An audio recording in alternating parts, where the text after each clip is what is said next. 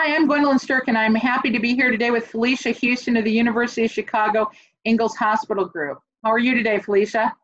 I'm doing well, Gwen. How are you? Good.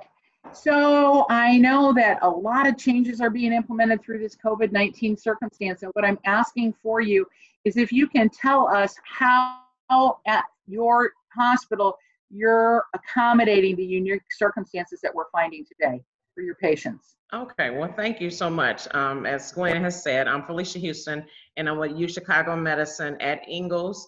And the circumstances have been very interesting during this time.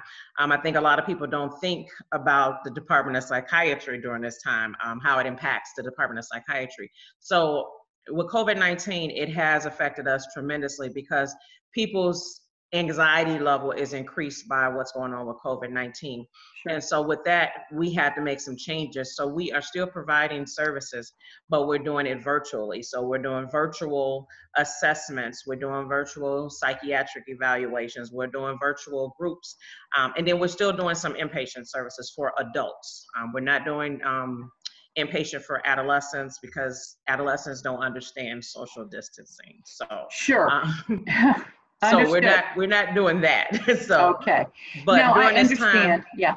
Go ahead, Gwen. But I understand that this relates both to the psychiatric care as well as substance or drug abuse. Is that correct? That is correct. So for those who don't know, I think on July the 1st, Illinois Addiction and Recovery Center closed down they were renting space in the hospital. Okay. And so we took over that program. So now we are offering psychiatric as well as substance abuse treatment.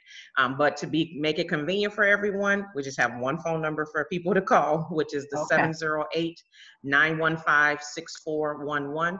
That is a 24/7 number, but sometimes, during the night, if they were with patients, you may get a voicemail or it may transfer you to the unit.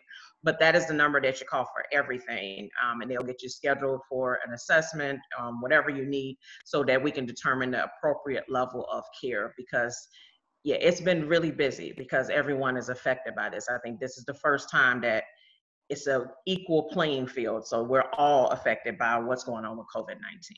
Got it. And that would relate both to psychological as well as psychiatric services as well. Is that correct? Yes, that's psychiatric services as well as substance abuse services. In dealing with this, just as a general rule, as a mental health professional yourself, I'm wondering if you can give us any advice, because a lot of people are asking questions. They say they're suffering from increased anxiety or they're having a difficulty managing all the affairs that they need to handle. Can you give us some overall view of what the basic ideology is that needs to be implemented at this time? So I would say, well, most of us who are working from home, I still go into the office about twice a week, but then I'm at home the other days. I would say that the most important thing is to have a schedule. So whatever schedule you were used to before this, to continue to follow that schedule, because that decreases your anxiety level. So if you're usually up and at the office by 8, continue to do that. Get up. It's simple. Get up, take a shower, get dressed, eat breakfast, and also have a designated working space at home. So don't just work all over the house. Have you a designated area, a designated table, or if you can, have an office just for work, because that helps you to manage some of the anxiety. And having a schedule helps to manage some of the anxiety. Like, what time am I going to be working? What time are the kids going to do their schoolwork? What time is lunch? What time is dinner? Absolutely. And, and I think that people need to understand that under the Family First Act, that even the law anticipates that you may not be working 8 continual hours in a day. You may have to work 2 hours in the morning, help your children get to school, eat lunch, come back for an hour. You might have to accommodate a change with your employer because the employer might have a different goal or objective in order to adjust the business at this time. Exactly, and that is so true.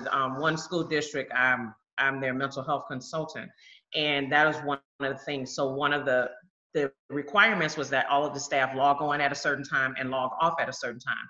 And I explained to the director that that's the ideal, but that's not the case for everyone. That you have to take into consideration that people are at home with their children, or some people are caretakers for their elderly parents. People are home with their husband that they may be taking care of. So everyone is not able to work that 9 to 5. You know, and at the same time, from the employer's point of view, you also have to perform your work. I mean, it's not that this is a time when we're working from home and it's not the same level of duty. You still have those duties. So trying to balance that is difficult for some people, but I agree with you, a schedule is imperative. Is there any else advice that you would give to somebody listening today? I would just say be flexible, you know, like even though you have that plan or that schedule, that sometimes it just doesn't work. Like you can plan to work from this time to this time, but you're not planning for the kids to be hungry at a certain time. You're not planning for a pipe to break. Like I think the first week our water heater went out on us, so we weren't that is anything we have plan. So I would say, you know, just, you know, have a plan, but don't be married to the plan, and realize that there are some things that you can control, and then there are other things that you can't, and just try to focus on what can I control during this time. And I think your schedule is what you can control. I think overall the flexibility is what's needed, is because you're not going to be able to get your work day done in those set hours. It's not the easy compartments we were able to form before. Exactly. It's almost like everything's blended together. Would you agree with that as well? And I think I would just add is to communicate during this time. So to communicate to whoever your direct is, so that they know what's going on. So they're not guessing, like, is she doing any work this week? What is she doing? Right. So maybe at once a week, you just send an email or a text, hey, this is what I'm working on. Like I do that with my boss. I send him a weekly thing, just say, hey, just want you to know what I'm working on. I did this. And he doesn't ask me for that, but I do that to communicate with him. Very good. And I guess the other feeling that people are saying is, I feel put upon. I feel like I didn't ask for this situation to occur, but you know, everybody has a unique circumstance, I think. What can you tell us, which would be a good tip to move forward under that parameter? Yeah, I would just say just be realistic, because I think everybody feels put upon. Like I hear the moms all the time. The mom's like, I'm not a teacher. This is not what I signed up for. Right. I don't know anything about e-learning. I don't want to know about e-learning. So I would say just be realistic in what you can do. And then if you can't do it, you know, that's what the teachers are there for. Teachers are still getting paid during this time. So you have their email addresses, email your teachers. Like the other day, my daughter, she said she was turning in these assignments, but her teacher said she wasn't. And so I just texted the teacher, and the teacher was like, have her call me. And so she called her and they worked it out. I don't know how to do that. So I would say just utilize the resources that you have if you're having some difficulty, and be realistic. They're not going to do 6 hours worth of work at home. They're not. So the kids are not, right. The kids are not. So and I think you have to put that forward, right. And it's not the same schedule. I mean, I think the other thing is that you're going to have to add some evenings. You might have to add some weekends to get it all done, because it's a new day and a new circumstance. And I think you have to adapt to the changing environment. Exactly. I have another question. You know, you're talking about breaking up the day and being flexible, but also, how do you manage? I mean, you know, you feel like you're sitting there and you feel like you get nothing done all day. So I read a really good blog from somebody, and they said, you know, when I first started working from home, and this was before COVID-19, it was just saying, these are tips. It felt like all you did all day was read your emails, because you never could get anything done. So can you give some tips to somebody who's feeling that pressure? Exactly. So again, like we said, having a schedule or having a list of things that you're going to do. But some people have like a list of 30. That is not realistic. You're not going to do 30 things in one day. So I would say be more realistic. Like maybe have a list of 10 or 5, and that you can actually get to those things, you know. And then some things you're just going to have to say no to. So like I know for me, some of those meetings, are they necessary? Do I really need to be on that meeting? Can they send me the notes on that meeting, so that you're not feeling like you're just in one meeting after another meeting after another meeting, which prohibits you from actually doing some work. So I would say be realistic before you say, you know, yes to people during this time, because everyone is pulling on you. Like I'm sure for you, Gwen, people are pulling, you know, because legally they want legal advice. You know, for me, people want you to come on and they want you to talk about this and they want you to do this and do that. And it's like, I only can do so many of those in a day. Like I cannot do 8 in a day, because that's draining. So and then also, I think you have to be realistic about how long something's going to take you to do. You know, exactly. You know, and some of the things that I'm seeing people struggle with this. What took them an hour before is now taking them 4 hours. And I think you have to identify, why is it taking you so long? So what would you say to that issue? So the time management it was always an issue for some people. You know, they Right. had the time management issue in the office, and now they're having the time management issue at home. So you can maybe set your clock, you know, where you're going to do something for 30 minutes straight, you know, or you're going to focus on one thing per hour. You know, I'm going to do this one project for 1 hour, and then I'm putting it to the side. And then the next hour, I'm going to work on another project, and then I'm putting that to the side. So I would say do something like that, and then make sure that you take your breaks during the day. Got Because it. a lot of times if you just keep working and keep working and keep working, you need to take a break, you know, so that you can clear your mind and get back to focus on what you're supposed to be doing, the task at hand. Now you're talking about time management. You were talking about reducing your level of anxiety, keeping a routine. What other tips in terms of just the management of your work area? Yeah, so keep your work area clean. That would be ideal, you know, like keeping files. Like one young lady told me the other day that she was going to the office just to get her chair because she wants to feel comfortable. She knows that she's going to be at home for another 30 days Right. or 31 days. So she's going to the office to get her chair so that she can be comfortable. So I would say try to get your workspace as close as possible to what you're used to in the office. And then, you know, we may not all go back in right away. So let's say we Yes. get past May, it may be that your company or the governor's order or whatever else, or you have children home through the summer, you Yes. got to get used to this situation as well. Exactly. And I would say when you're talking about the school, and I don't want to alarm people, but I think we reduce our anxiety when we're equipped. So I think we need to, as parents, need to start thinking about what are we going to do with the kids this summer, because I don't think summer programs are going to exist Right. this summer. And that's just my opinion. Based on what we've already seen, I don't think summer programs are going to happen this summer. So again, what is the plan for the summer for the children? Start thinking about that now. That reduces your anxiety as well.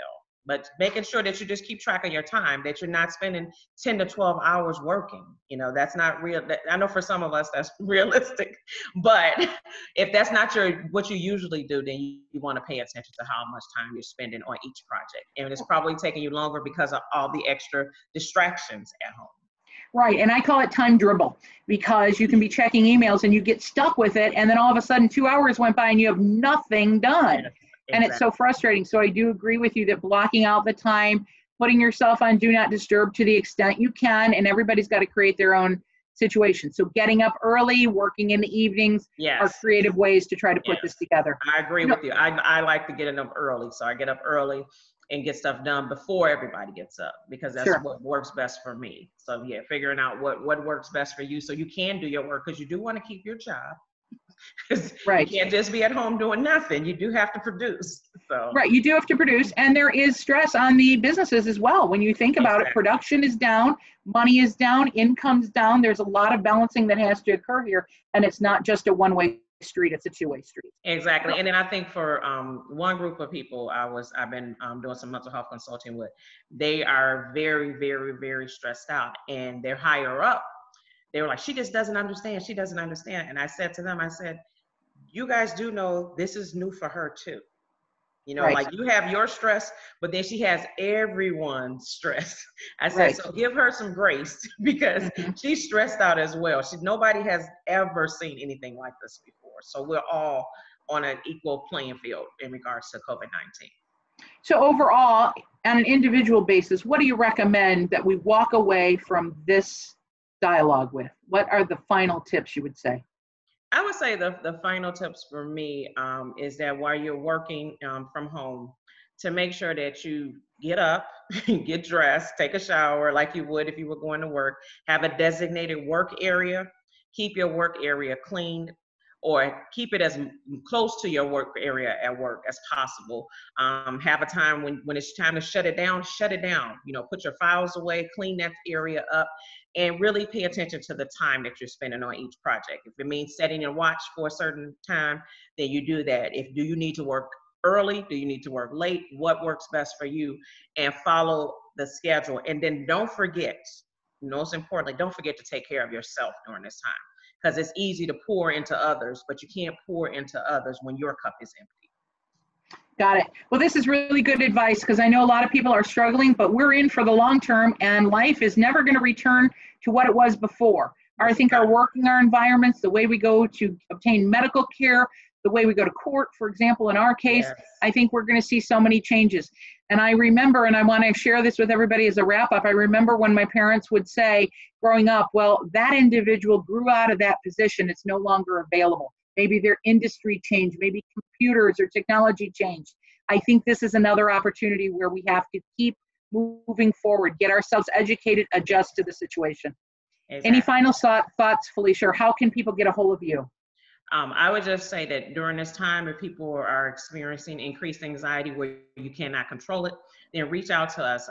U Chicago Medicine at Ingalls, the Department of Psychiatry. The number is 708-915-6411. There's someone there 24/7. These are licensed clinical people, and they can help you as far as getting scheduled for an assessment for psychiatric services as well as substance abuse services.